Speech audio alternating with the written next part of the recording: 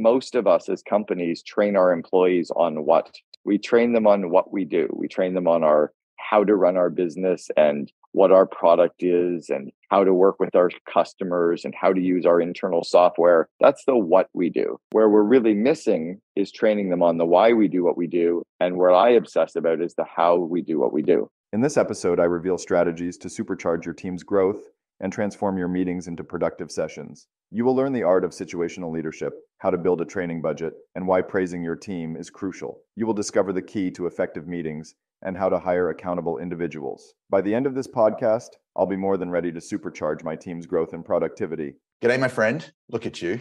Taki, how are you? I'm so great. So I just wanted to say, firstly, welcome back. And secondly, a little bit of gratitude for what we did together last time, because you were here maybe a year and a half ago, and we talked Vivid Vision. Vivid Vision is amazing. For those of you guys who don't know Cameron, I mean, in a sec, you can tell a little bit of your story. But right now, I don't know everything that you used to do, but I know that right now you run this incredible coaching program called the COO Alliance, which is like the only, I think as far as I know, it's the only coaching program. If it's not the only, it's certainly the best coaching program for second in charges. There's lots of programs for the founder and the team. Do you want to kind of talk about why it matters? So I have a book coming out about it called The Second in Command, coming out in January. And I was the second in command for a company called 1-800-GOT-JUNK. But I had also twice before that been the second in command for two other businesses that we grew to over 100 million as well. So I had done it a couple of times, and I'm very entrepreneurial. I always have been. I've run my own companies, but I've recognized this other need for these people that were really running the business for the entrepreneurs. And they're very different. They're very different DNA. They have a very different personality profile. If you think of, Colby profiles or DISC profiles, they're just completely different profiles from their entrepreneurial counterpart. So we were sending these COOs off to all these events like YPO and EO and Vistage and Genius Network and Boardroom and Maverick and all these amazing places for entrepreneurs to go learn, but their COOs don't fit in that group. And then there were groups for marketers and engineers and lawyers, but there was no group for the second in command of real companies. So we put in place a $5 million floor. Yeah, we've got members now from 17 countries. Dan Martell, Dan's COO is a member now from the SaaS Academy. We've got just this a really cool eclectic group. Our largest member is about $1.5 billion in revenue. And to qualify, you need to do at least 5 million just to get in the door. Amazing. So we were chatting a month or two ago about this session we're about to embark upon. And we brainstormed a few options. And you said that there's this thing that you've been doing lately with your clients, which is like an internal leadership development system, sort of. Is that? Yeah. Yeah. And I'm going to talk about kind of the genesis of this and where I learned about this. But my obsession in business since 1989 has been to grow people. And I was groomed this way by a mentor. He was the founder of a company called College Pro Painters, which I helped scale. And College Pro is the world's largest residential house painting company. And I'm going to talk a little bit about that. But when Greg was grooming me there, he kept telling me that my core job was to grow people, not to do stuff. My job was to delegate that stuff to people. And if they couldn't do it, to grow their skills and then give them more and grow their, it wasn't to do things. It was so I've always visualized myself as this leader in charge of growing people. And I get frustrated watching these companies where the entrepreneur is growing themselves. And then they're saying it's really, really hard to get things done. I'm like, well, you're not growing any of your team and the business keeps getting bigger. So every day it's harder and harder for them to do the job. And I'll talk a little bit about where we're screwing that up. So that's been my recent obsession for the last probably 18 months with clients. But for the last 33 years, it's just always been the way I've operated. And I just realized people weren't. Yeah, 100%. Let's do this. I'm going to take a step back and let you drive. I can't think without a pen. So while you chat, I'm going to be kind of taking a bunch of notes. Every now and again, I might share some notes. If you're okay with it, from time to time, I might pop in and ask the group a question or a clarifying thing just to make sure I'm on track. But let's have as much fun as they'll let us, and then a little bit more so we feel like we're getting away with something. So what I've been focusing on is this concept that I've been thinking about is 2 ladders. And to grow our people, they'll grow our company. And the reality is, I think as business owners, we often overcomplicate business. We would never send our kid off to learn how to play tennis to his first tennis lesson without at least teaching him how to hold the racket and maybe hit a ball. We'd give them the basics, right? We'd never send them off to Little League baseball without teaching them how to hold the bat, throw the ball or catch the ball, or even cricket, how to bowl. Teach the kid the basics. Otherwise, they come home at the end of the day and they go, Daddy, baseball sucks. It's like, no, Johnny, you suck at baseball. And I think that's the way I've been thinking about a lot of us in business as well. As Taki mentioned, I've done a lot in my past. I've written 5 books. My 6th one is coming out in January, called The Second in Command. One of my books appeared in Richard Branson's Necker Island. It was actually in his library on Necker. I've had dozens of my friends had been to Necker before the hurricane kind of blew it off the bookshelf into the ocean. I don't think Richard actually ever read the book, but it is actually true that it was spotted in his library. I want you to keep, now probably didn't, not because he read it. It was probably a friend of mine, Yannick Silver, that put it there and said he spotted it in the library. I want you to keep your mind open that maybe I'm right. Maybe some of those ideas will work in your business. So really show up with our dumb hats on today and say, we don't know any of this, and I'm willing to just listen to Cameron and kind of go on and see how I can apply these systems into my business. So to start us off, I'm going to read a list of 12 things that happen in our business day to day. I'd like you to keep count and just write down how many of these 12 things, or count on your fingers or whatever, how many of these 12 things right now are frustrating to you in your business today? Do your employees, do your managers, do they know how to adapt their leadership style on a situational basis? Or even to be more frank, have you ever trained your leadership team and managers on the actual concept called situational leadership? So if that's a no, count 1 on your fingers for no, you're not doing that. Have you got managers or leaders in your company who coach other people? If you do, you can count that as a 2. Do you have managers who teach people things, maybe 3 or 4 people at a time, either in a classroom or over Zoom? Are they teaching them skills or things in the business, or ways to be better as leaders, or maybe ways to use your product or your service? So are any of your team ever in a classroom training situation? Again, you can count 3. Do any of your managers or leaders delegate tasks or projects to their direct reports, or do you delegate projects to your direct reports? Do any of you hold meetings, whether it's over the phone or in person or in Zoom? Or do any of your managers hold meetings where they invite other people to attend? Or do any of your employees show up at meetings? So clearly you're all counting that as a yes. Do any of your managers or leadership team conduct job interviews where they interview potential people to join your company? Do any of your employees feel like they're overwhelmed with email, or do you feel like they don't reply to emails, or things get lost with Slack or email or SMS? Are they overwhelmed with a lot of that? Do they struggle with getting shit done fast enough for you? Do you feel like, the work is expanding, almost like Parkinson's law, where work expands to fill the space that we give it? Or do you feel like your team is very productive and really efficient with their time management? Do you feel like your employees are completely aligned with your vision or not? So this is your counting if they're not aligned with your vision, if they can't read your mind, if they're not truly following that vivid vision idea. Do any of your managers or leaders struggle with conflict? Do you find that they're arguing or not getting along, or there's politics in the workplace, that kind of thing? Do any of them run one-on-one meetings where they're actually coaching any direct reports, where they're coaching people on a one-on-one basis, on a weekly basis? And then lastly, do any of them have to manage projects ongoing? So rolling out projects with multiple steps. So just write down how many of those you actually have them doing. So most of you struggle with, or at least have some opportunity to learn how to get better in these areas. And that's what we're going to talk about today, is how to get better at these core, what I call the executive functioning skills. So my background, I grew up in a small town up in Northern Canada, and I was groomed to be an entrepreneur. My dad passed away in September, but he was my mentor. He was my kind of cheerleader. He was the guy who got me into entrepreneurship and trained my sister and my brother and I to all be entrepreneurs, which is really all we've ever done, other than the time where I was kind of in those second in command roles, but again, very entrepreneurial. I ended up doing a talk that's on the main TED website. It's about let's raise kids to be entrepreneurs. It's had over 2 million views now, and it's really kind of my story of how I was groomed to be an entrepreneur. But 20 years ago or 30 years ago, being entrepreneurship was not like it was today. It was very different. We were kind of vilified, and I was groomed to be that. So I was trained on the skills to be an entrepreneur, even though I had the DNA to be an entrepreneur as well. My real world MBA came at this company here, College Pro Painters, which I'll talk about in a little bit as well. But again, at College Pro Painters, I went through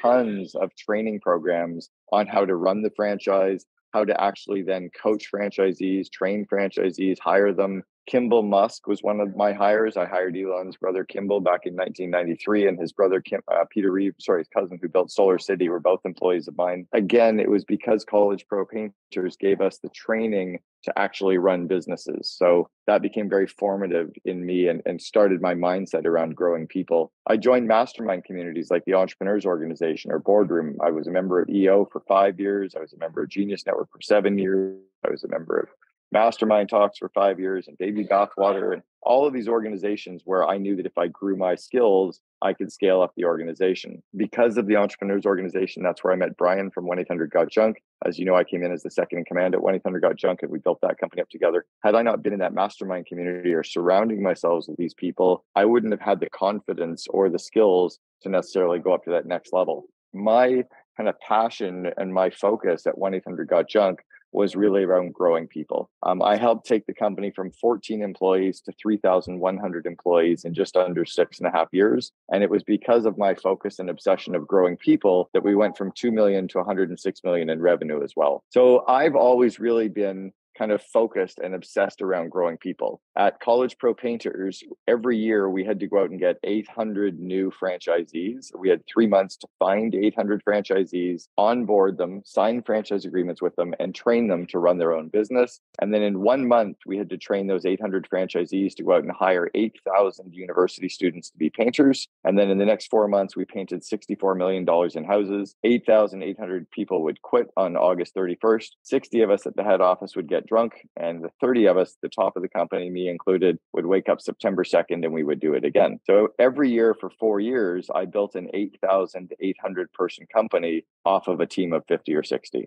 I was really good at kind of growing people to get there. At 1-800-GOT-JUNK, we grew the company up into 330 franchisees that we had to train, and they had over 3,000 painters and navigators out in the field that we trained. We built learning management systems. We had LMS systems, internal videos. We had training manuals. We had certification programs, all stuff that I'll talk about today. And then even now in what I do, I've got CEOs pay me $4,300 an hour to give them coaching advice. They sign up for a 1-year contract for 78 grand. They get one call with me a month for 90 minutes, and they're paying me that kind of value. So my world has been growing people, and it stays kind of where I am today. I think that most businesses don't get it right. We don't focus on the basics. We don't focus on the nuts and bolts of what training really is, because most of us don't really understand what it is. So I'm going to walk you through some different aspects of the core things that we need to train our people in, and then how to actually build that internally as well. Right now, training is too random. It's kind of all over the place, right? It's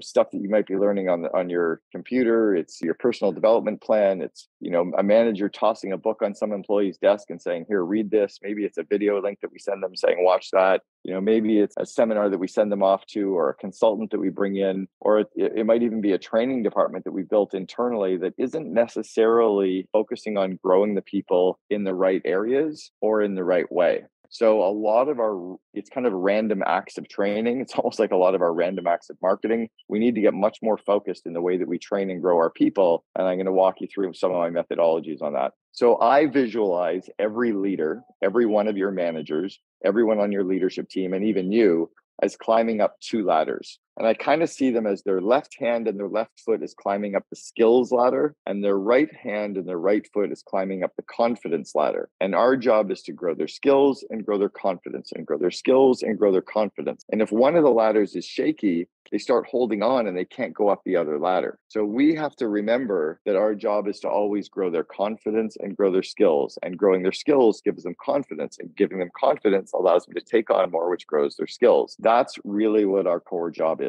So the first area we have to focus on, as I mentioned, is skills, right? What are the skills that we're going to get into, and how do we focus? And the second area is that confidence. And I really need you to remember those 2 things. I don't think any of us as leaders do a good enough job at coaching and growing the confidence of our people. And we often try to give them the skills in areas that don't give us enough leverage as well. A leader's core job is to grow people. I'm 6'4" and I'm standing beside this giant. So just remember that analogy, that no matter how big you are, again, I'm 6'4", people can always be grown into something much bigger. No matter how good you are as a leader today, or how good one of your managers are, if they're not driven and wanting to continue to grow as a person, I would get them out of the organization. because even the best athletes on the world have coaches. Sheryl Sandberg, who was one of the best COOs probably in history, was constantly working on her leadership skills. The core 40 people running Starbucks globally, 40 people at their C-level and senior VP level, all go through training every quarter on situational leadership and coaching. So when some of the best are still getting coached, if you have any employees that don't want to grow, I think you want to get those people out of the organization, because our job is to always grow people. And if we grow them, they'll grow the business. So what you need to ask yourself is what level of training program do you really need internally at your company? And what level of training are you really willing to pay for in terms of time and money or people hours to make it happen? I kind of think of it as everything as bronze, silver, or gold. For most of us, bronze is just okay and it's good enough. Don't worry about getting to silver. Don't worry about getting to gold yet. You certainly don't need to have a gold level training program like General Electric has with their Six Sigma, or the Starbucks program, or even the program I built at 1-800-GOT-JUNK. It's overkill for where most of you are. It's overkill for most businesses. But if we can get to bronze or silver, that's pretty damn good, because most of us today don't even hit the podium with the training that we're applying right now. So Simon Sinek, who wrote the book Start With Why, Simon was actually on our board of advisors 4 years before his book Start With Why even came out. He flew out to Vancouver to meet Brian and I to see if what we were building was real, introduced us to this concept of the golden circle, right? We've all seen this, the why, how, and the what. I think that most of us as companies train our employees on what. We train them on what we do. We train them on our how to run our business and what our product is and how to work with our customers and how to use our internal software. That's the what we do. Where we're really missing is training them on the why we do what we do. And where I obsess about is the how we do what we do. So the why we do what we do is really stuff around training all the employees and making sure that they are trained on your core history of the company, kind of how you got here, all of the crazy stories from inception, the hero's journey, all the ups and downs to where you are today. They're trained about your core purpose. They're trained about your core values. They're trained about your vivid vision. They're trained about kind of anything that is the cultural side. That's kind of the why you do what you do, your BHAG. And it's making sure that you as the CEO should do those training videos so that you get them done, you get them scripted, you get them recorded, and the employees can then watch all of those videos. And then you don't have to keep actually showing up to train the new person who shows up tomorrow when you just ran the session yesterday. So get those training sessions on video so that everybody can be relearning it. I'll also talk a little bit later about why you want to do a pre-test before they go through this and a post-test afterwards, and even a retention test 3 months later. The basic bronze level is you getting your core values, core purpose, BHAG, the history, your vivid vision, everything into video to inspire so that you can do it once. And then for the rest of your life, these employees can all be ingrained in this. The how we do what we do is what I'm going to focus on today. Okay, the middle section, that middle. And I think that's where the real leverage comes from, because it supports the what we do as well. So the 12 core skills that I'm talking about are these ones: situational leadership, coaching, classroom training, meetings, one-on-one coaching, time management, interviewing, delegation, conflict management, email management, project management, and executing against your vivid vision. If your managers and leaders are really, really strong in these areas, your business will scale.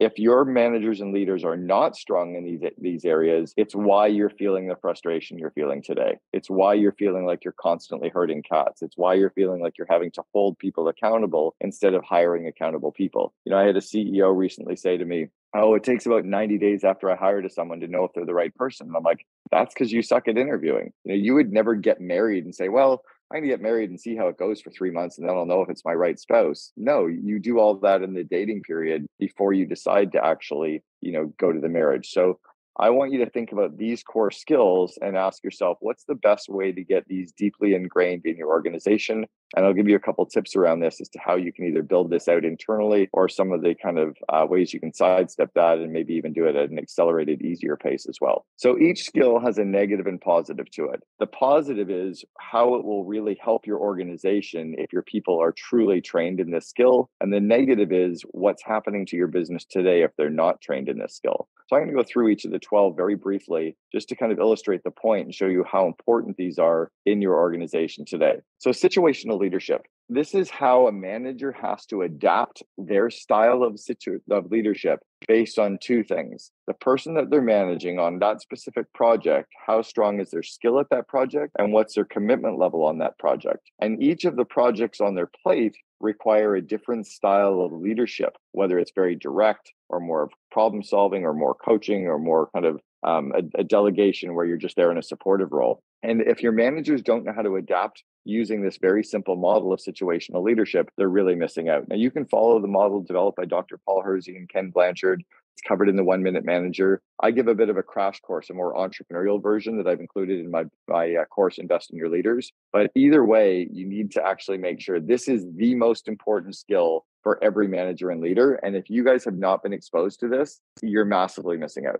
Again, this is the core skill that at Starbucks head office, the top 40 people in Starbucks worldwide get retrained on situational leadership every single quarter because they believe this is the core skill that's allowing them to scale every aspect of an organization. Coaching, right? Think about this for a second in terms of, do people know how to use the Socratic method? Do your managers know how to inspire? Do they know how to break down a project with one of their direct reports and grow them? Do they know how to inspire confidence in that direct report? Do they know how to step back and observe instead of actually getting over involved? Or are they micromanaging? And if you have any of your people who are struggling in their role, it's probably because their manager doesn't really know how to coach them. And if you haven't been trained on how to coach, you can either approach it in one of two ways. You can either be a player coach, someone who's really good in that role, who can train somebody in what they're really good at. Or if you're a really good coach, and I've actually been certified in coaching, you can actually coach people on stuff that you might only be competent in. If you're really good at coaching, you can coach people on what you're competent in. If you're really amazing at something, you can possibly coach people on the one thing you're amazing at. The big opportunity is for us to train all of our managers and leaders in coaching so that they can actually coach all of our employees on the 10 to 15 different areas of the business they're involved in, not just on one specific thing. So it's really something to think about. Delegation, right? If you've ever had managers or yourself frustrated with the work that you get back isn't what you were looking for, or a project that you delegated takes too long or goes over budget, or employees are kind of bewildered and have to come back 3 times to ask for more information, that's because you suck at delegation. And there's some very, very easy systems that you can put in place. But every manager probably delegates at least one thing a day to every one of their direct reports. And if they've never been trained or given a simple system for delegation, then that's where some of the frustration in your business has been. You can see where we're kind of going with this, right? Each of these skills is very powerful if you have it, and it's causing you a lot of problems if you don't. And I see most of us as entrepreneurs like flies trying to get out a window. We're going to keep banging our head on the window. But if we would just turn right and go out the door right here, there's an easier path. Most of us are making it hard on ourselves. One-on-one coaching. Here's one that's really interesting. I was talking to a COO in the COO Alliance the other day, and he said he was really excited to get all of his one-on-one meetings off his plate. His direct reports were now going to start doing all their one-on-ones. And I said, well, 2 questions here. Number one, have you ever been trained on how to do one-on-one meetings? He said, no. And I said, you're now delegating them to your direct reports, and they're now going to do one-on-one meetings. Who's training them? He goes, well, I guess I will. I'm like, no, but you've never even been trained on how to do them. So how can you train them on how to do them? And he scratched his head and he's like, holy shit, how am I supposed to do one-on-one meetings? And as soon as I talked to him about what a solid one-on-one meeting, a solid, as I used to call it, goal setting and review, a really good 30-minute meeting where you're working on delegation, support, coaching, applying situational leadership, breaking down problems for them, making sure that the manager doesn't feel like they're being managed, but they're being supported. That's when you turbocharge your organization. He realized he had no idea how to delegate them, let alone how to actually do them. So we worked on putting that deep into his organization as well. Time management. I mean, oh my God, if you haven't been trained, or if your managers, and by the way, if you go and ask your managers, have you been trained on time management? They haven't. They don't know how to take down a project or all of their complex projects, break them down into all the tasks that need to get done, letter their tasks into A's and B's, numerically order all the A's. So it's A1, A2, A3, et cetera, and do the same with the B's. How do you put a time block on all of the A's so you know how many hours or minutes each is going to take, how many minutes each of the B's are going to take, delegating 80% of your B's, and then putting your A's actually into the calendar for the time blocks? I just rattled that system off to you in 1 minute. And most of you have never heard of it, nor do you use a system like that. And for sure, your managers are struggling with getting done because they don't know how to manage time. So what you're hearing is, I need more people. No, you don't need more people. You need to teach the people you have how to get more done with less people faster. It's by teaching them time management, by teaching them delegation, by teaching them coaching and situational leadership, et cetera, that you supercharge the organization. So think about interviewing for a second as a classic skill that managers need. If you have not trained your managers on how to do interviews, right? And just think about that. Like, have you actually gone through training? And I don't mean have you interviewed people. I mean, have you had someone teach you how to do open-ended questions, closed-ended questions, utilize the pregnant pause? Have you been trained in how to review a resume and analyze a resume against the scorecard? Do you know how to interview for cultural traits and behavioral traits and skill set? Do you know how to use torque and reference checks? Do you know how to sell or reverse the sell in the interview process so that you're selling without even having to talk? Do you know how to set up the room and the environment? Those are all things that if you do properly, you're going to be able to attract more A players into the organization. And you're going to be able to know for sure if somebody's an A or a B or merely pulling the wool over your eyes. If you don't know how to interview, then at best, your interview becomes the 90 days after you hire people, which is why your turnover is so high in the first 3 to 6 months, is because most of our managers have never been trained. So it's a core skill. It astounds me how management teams and companies don't train every single person who manages anyone on how to do interviews. It's critical. Conflict, this happens in our workplace all the time. And it's even accelerated now because of the amount of written communication that happens in the workplace. The amount of written communication causing conflict from Slack and email messages and SMS is huge. But to teach people how to actually handle conflict in a very safe environment using a model or a couple of different models can be huge. So just ask yourself, if there's conflict between people in the workplace, do they pull out a physical model and work through the model together? Or does politics get into place? Are they going to HR and having HR solve the problems for you? Or are you having to get involved? If it's going well, they actually utilize a model. And then as Pat Lencioni talks about in 5 dysfunctions of a team, you have good, healthy conflict that is driving the organization forward. If meetings are run well, Elon Musk sent out a tweet about 3 years ago, and he said to his employees, if you're in a terrible meeting, stand up and leave the meeting. So I sent him a text and I said, no, tell your employees to learn how to run meetings, fix the meetings, and they won't be in the shitty meetings that they have to walk out of anymore. Because if you fix the root cause of the problem, meetings don't suck at all. We often just suck at running meetings. But most of our managers are taking too long to cover things, or they have too many people showing up at a meeting and they don't know how to turn people away, or they bring 7 people to a meeting, but only 3 people talk. 4 people that are showing up are wondering why they're there because they're never kind of brought out into the discussion at all. So there's systems in place on what meetings to run and how to run them. The question is, have you trained your employees in that or not?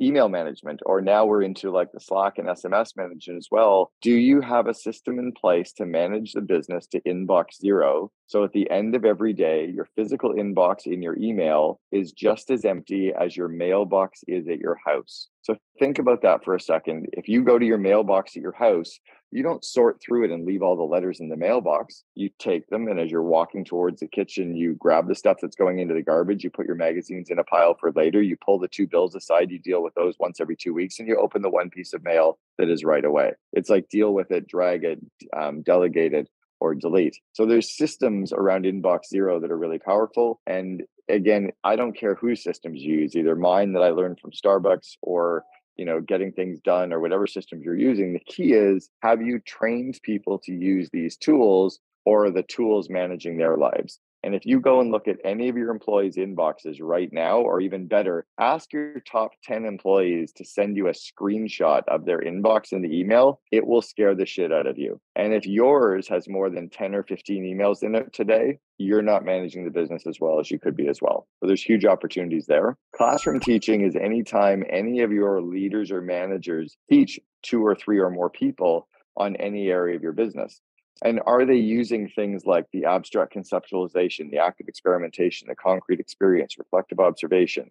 Are they covering the kinesthetic and auditory and visual sides of learning? And do you have a simple system in place to get them better at this? Or are they merely standing up in front of a room, kind of wasting time with students sitting there wondering why they're back in grade 4 again? So there's systems, again, that can be very helpful. Project management really seems to do well in IT companies, a lot of SaaS businesses, because they really, it's a core competency of theirs. But most other businesses that aren't really heavily reliant on building out any of the tech stack usually suck at project management. And that's really about, how do we get more shit done with less people faster? How do we not allow project creep? How do we make sure that projects don't expand in terms of the amount of time that they take or amount of budget that they cost? And how do we not kind of let projects become these big, hairy things that maybe we waste all this time on, but we don't really get results from. So there's opportunities to train your teams around that as well. And then lastly, it's around executing against your vision. If you're ever wondering why you feel like you're herding cats, it's because your vivid vision isn't really strong. My core process that I use to train people is I first recognize that I have to set a gap. They have to want to learn, or they're just going to kind of close their ears and close their eyes and say, they're not ready. So for every module or anything I'm going to teach someone, I give them a pre-test and I rig it in my favor where for sure they're going to fail the test. No matter how smart they are, they're going to write this test and they're just not going to do very well in it. So that opens them up to, well, maybe there's something I can learn. So then you teach them. After you teach them, you watch them doing it. After you watch them doing it, you practice it. You let them practice it. And then they actually are doing it. And I'm going to talk about each of these in a little bit more detail. After doing it, you do a post-test to make sure that they remember what they've been trained. That's kind of like a bronze level of training right there, what I've covered, right? Pre-test, teach them, watch them, practice them, do it, and post-test, which is more than most of you are doing today, but it's kind of bronze level of a training program. After you let them reflect on it, then you want to go back and repeat the process again. You go back through and retrain. So it's like Duragi: demonstrate, observe, redemonstrate, assign a goal, give them a task, and inspect. You go through the Duragi, go through the Duragi, go through the Duragi, and then you can actually certify them in the task. Now you're at more of like a silver level of training where you actually have certification models for each of the skills you're teaching them in. And then you can kind of take it to the next level, which I'm not really going to cover today. So I have an easy path for all of you. You can take a look at something called Invest in Your Leaders. It's a course that I launched about 2 years ago, and I've got clients from around 17 countries are putting their managers through 12 modules. They actually are the 12 modules that we were just covering. So you can take a look at that. What I want you to understand, though, is how your leaders in your company actually learn. So if you're going to build out something internally for yourself, you have to make sure that it covers the visual, auditory, and kinesthetic. Visual means that there has to be some ability for them to watch some content, watch some others, watch a demonstration, because many people learn from visual. A lot of people learn on auditory, which is actually reading or listening. And then the third part is the doing. People are learning from doing, from role playing, from practicing, doing worksheets, etc. So whatever program you put into your organization for any of these skills or any other skills, make sure that you cover those three styles of learning. So you're going to teach people the concept or the abstract conceptualization of a new idea, of a new thing you're going to teach them. And then they move to trying it out and practicing it, which is the active experimentation. And when they're in that trying it out, they're kind of a little bit of learning by doing, right? Learning with playing with it. They're learning by saying something into a mirror or role playing with another person. So you build that into whatever training program you build for people. And then the concrete experience is where you have them actually practicing and using the skill in their day-to-day. They're going to be learning from doing that, taking notes down as they're doing it. And then when you sit and talk to them afterwards, that's the reflective observation component. And then you can reintroduce the skill. So what I like doing is introduce the skill with a book, have them go through the whole cycle. Then I can introduce the skill with a video again. They can go through the whole cycle. Then I can introduce the skill again with maybe a consultant coming in. They can go through the whole cycle. So they could be doing a book and a video and a consultant just around interviewing. And that can become part of whatever you start building at your organization, for any different skill area you want to teach people in. The key is to make sure that if you're building your own, that you incorporate all of these styles in. Otherwise, your learning is going to fall flat. This is something I took from Starbucks. I actually have their entire leadership training program from Starbucks. I'm not going to share it with you, but I have every single page because my mentor was being groomed as the COO at Starbucks. So you can build out, a real detailed program like they have, where they have, books and readings and activities and workshops for every single skill area of the business. And often this is done when your company's at about 250 or more people, where you have a training department or a learning department or a really strong HR department that has some competencies here. At 1-800-GOT-JUNK, we had 6 full-time people in our training department because we had 3,100 employees system-wide. So what this was one of the 8 business areas I ran was our training department. And we built out our own videos and our own manuals and our own field training and our own certification models and our own train the trainer models and our own workbooks and worksheets. You can do that as well in your company as well. It's a lot of work. So I recommend that you also look for, putting books in your organization or even chapters of books. You don't have to have them read the entire darn book.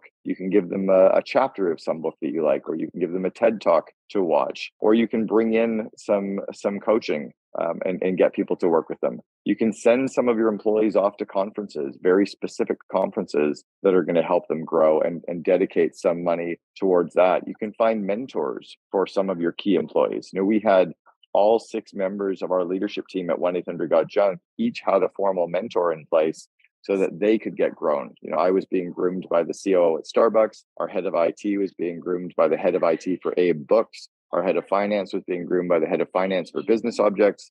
So we all had mentors that were really there to grow us and grow our skills and grow our confidence. So if you're building out an internal training program for your company, make sure that you include some aspect of that. You can use software that exists, like something like Talent Guard.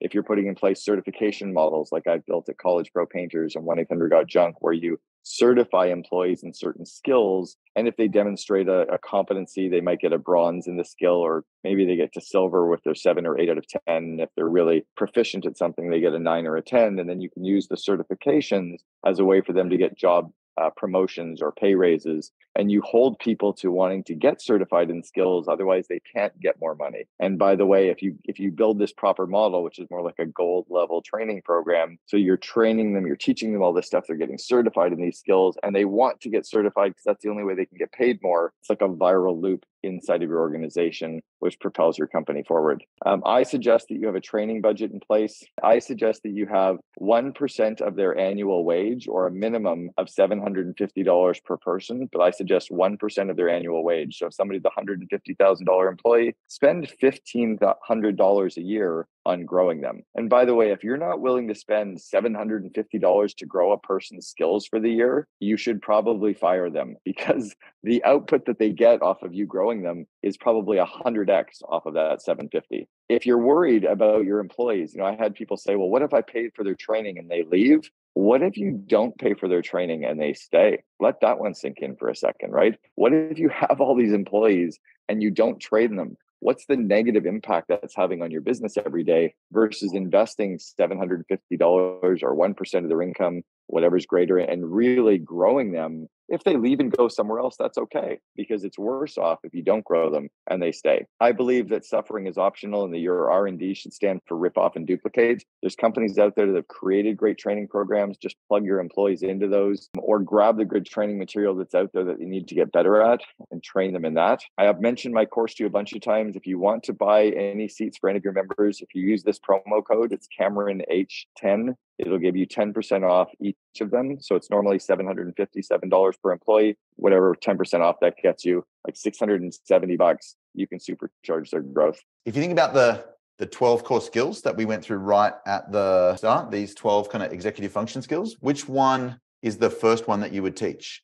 Situational leadership. I actually did them in the order that I would recommend. The course that I even laid out is done, on purpose, because you have to understand situational leadership to actually do coaching, right? So if you really understand situational leadership, then you can apply it on a day-to-day basis in your coaching. And when you're coaching people, then you're doing, a bit of the classroom teaching and a bit of the, one-on-one coaching and a bit of the, delegation, and you're helping them with time management and project management. So I kind of try to think about it, for me anyway. It gave me a framework to visualize the madness. Two things I would love to dig into. One is situational leadership, because you've got a twist on it. And the second is maybe a deep dive into the 4 stages of the training program, that kind of loop you drew. But if we could start with situational leadership. Everybody write down the name of one of your direct reports and write down 3 to 4 different projects that are on that person's plate.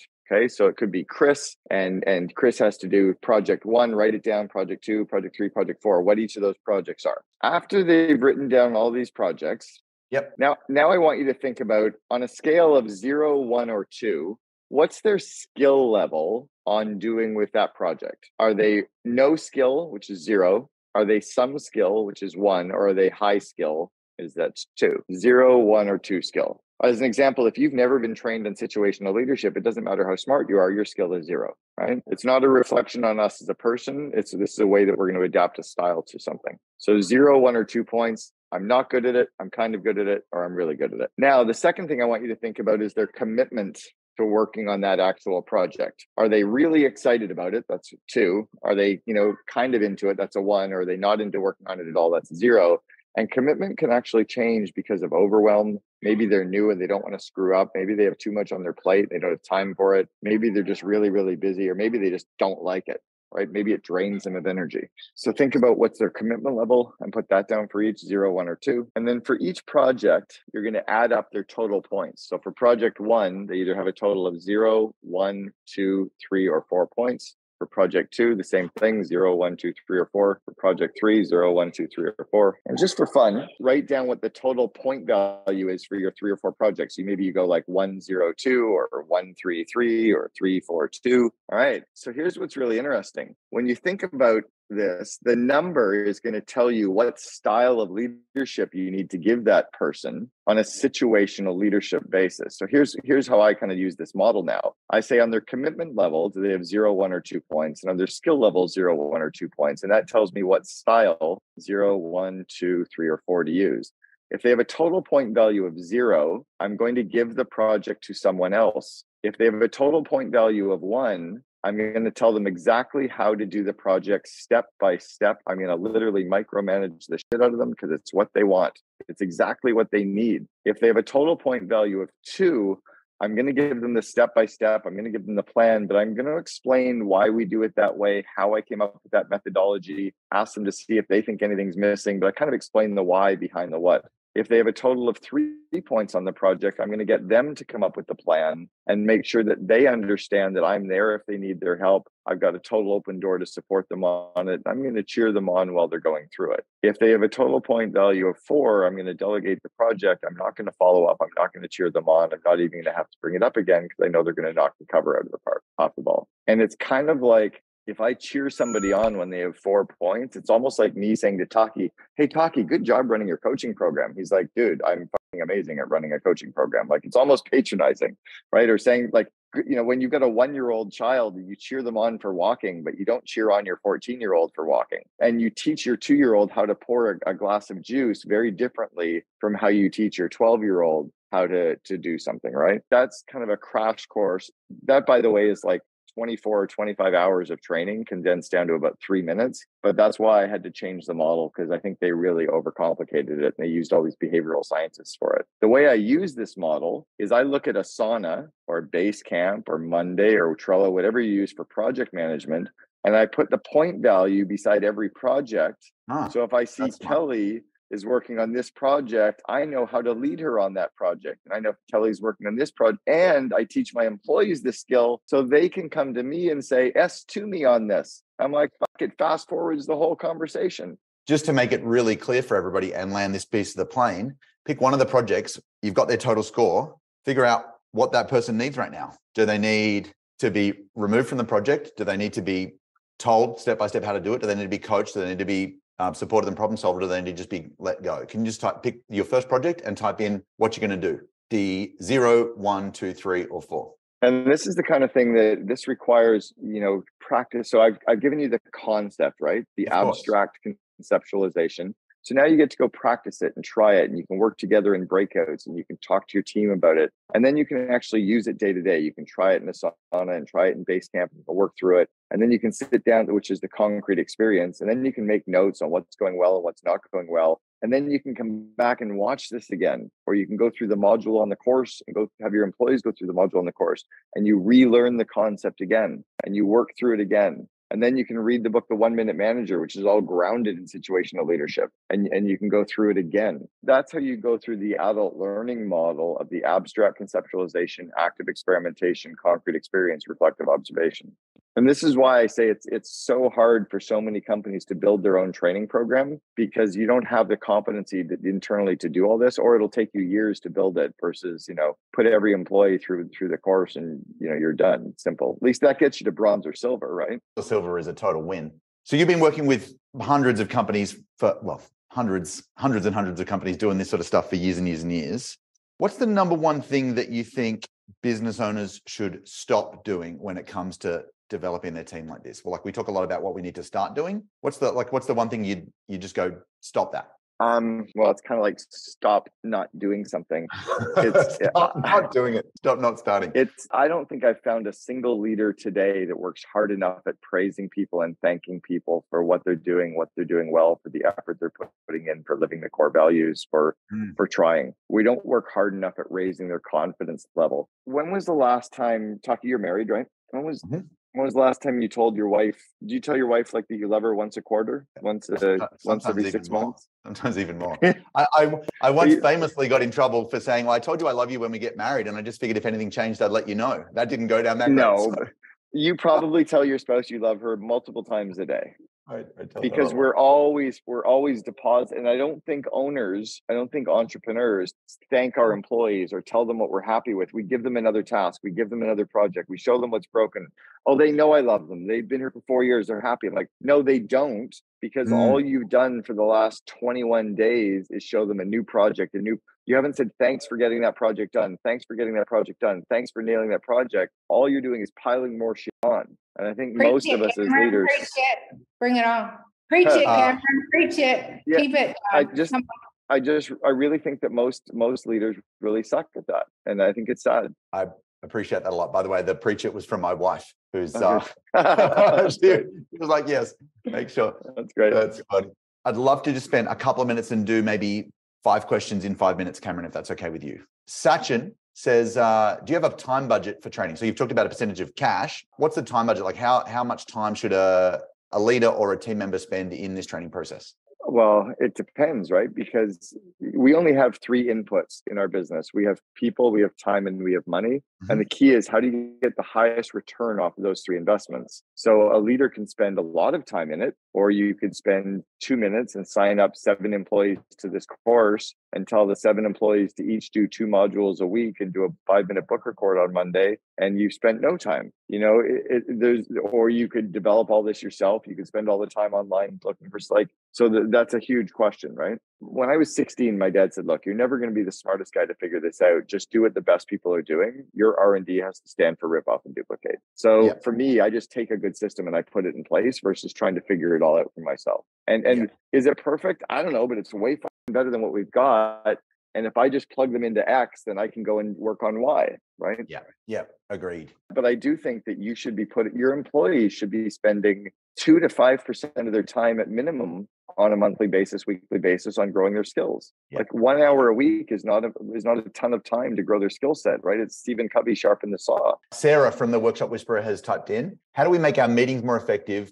Obviously, it'll depend on what kind of meeting. So Sarah, if you've got a specific meeting, let us know, to keep people focused on actions rather than just talking and going through the motions. In other words, how do we make meetings matter? Yeah, I talk about this both in the course, in the meetings section of the course, and in the book Meeting Suck. So every meeting has to start with the purpose, outcome, and agenda, right? The one sentence, why are we having the meeting? What are the 3 outcomes we're hoping for from the meeting? And what's the agenda for the meeting? So what are we covering? In what order are we covering all of these things? And how many minutes are we going to spend on each agenda item? That's the starting point. So agenda, if we're going to be talking about X, it's 3 minutes. Talking about Y, it's 17 minutes. Okay, they at least know. Now, for each agenda item, you have to tell them what the style is that we're using. It's either info share, and that's one person sharing information, either top down, bottom up, or lateral. It could be your 5-minute updates, or the CEO sharing, or employees talking about something. That's info share, no discussion, no debate. Or there's a creative discussion where you're going to throw a bunch of shit against the wall. You're going to share ideas, share opinions, share resources, collaborate, maybe have some good debate. Or there's consensus decision where we're actually going to talk, we're going to share, we're going to look at data, and we're going to make a decision on something, and we're all going to agree on that decision. That has to be assigned to every agenda item so people know we're not even talking about this. It's not a fucking discussion. This is like a unilateral thing, or this is a discussion. But that's what happens in meetings. That's why people go. They don't have the purpose. They don't have the agenda. The next thing is book all of your meetings for half the time you first think about booking them for. So it's like having a quickie. You can get it done in less time if you need to. The key is to think about your meeting the same way. If you're going to have an hour meeting, book it for 30 minutes, right? If you're going to get together for a full day, book it for 4 hours. And then try to follow this agenda with, the basics of a moderator, a timekeeper, and a parking lot so you can get shit done. The last part is you only invite people to the meeting if you want them to speak. And if you don't want them to speak, don't invite them to the meeting. But your job as the person calling the meeting has to be to get the quiet people to speak. Otherwise, they get steamrolled by the high dominance, the high expressives. So good. All right, time out. Team, there was a quick smackdown on meetings. Cameron, I'm sort of picking up the vibe that maybe you've done this once or twice. What did you get out of that little meeting? By the way, and I haven't spoken on this stuff. It's just, this is how you grow companies, is really I've been certified in this, right? Like I've actually had so much training on how to run meetings and then been certified in a model that I could write a book on it. How can we get staff to take more ownership and responsibility of their tasks? Really to hire people that are accountable, right? Hire people that already deliver on their promises. It's kind of like they asked Herb Kelleher from Southwest Airlines, how do you get all your employees to be so happy? Well, we hire happy people. Like, so how do we get our employee, how do we get employees to deliver on their promises or to get their stuff done on time? You hire people that do that. You make sure that you interview against that. You make sure that you set clear expectations in your job postings. Like, I like job postings that scare 50% of the candidates away so they'll never apply, because then the A players are like, oh my God, that's where I want to work. Like, I want to work for a culture that's this hardcore. I want in, because then I know that I'm not going to be working with any C players. You make it really, really blatantly obvious in the job posting that if they're not accountable and they don't deliver on their promises, they're going to get fired and it's going to hurt their career moves. You make sure that you incorporate it into Torque and in your reference checks. You make sure that you really grill them in the interview process to find out where they've missed on expectations and if they're missing how. You also find out how they time block and how they break down their projects so they understand. Like, often people don't get their stuff done on time for a few reasons. They're either overwhelmed, they don't know how to manage time, they don't know how to manage their projects, they're bad at saying no, or they let work expand, right? So you just kind of ask a lot of questions around those things as to how and get them to show it to you. Show me your calendar. You say you manage your time this way, show me your calendar. Oh, you don't really, you know how to manage your time, but you don't really manage it that way. Again, like, none of these systems are my systems. I've just taken the best systems from companies that have done shit. And that's why every company I built grows so fast. I love it, dude. Super helpful. Mate, thank you so much for sharing your time, your smarts today. Cameron, I appreciate you a ton. That was really, really fun, really useful. I'm looking forward to bumping into you in the States next time we're over. Thanks, everybody. Bye, guys. Thank you. Close your eyes. Today is 2012. I want you to lean out into the future and imagine, and we're all walking around Hawaii, and he started describing his company, and they're like, what the hell are you talking about? This is 2009. But he literally got 500 people to move themselves into the future. I've had other people have done draw shop videos of their vivid vision, where they've created a draw shop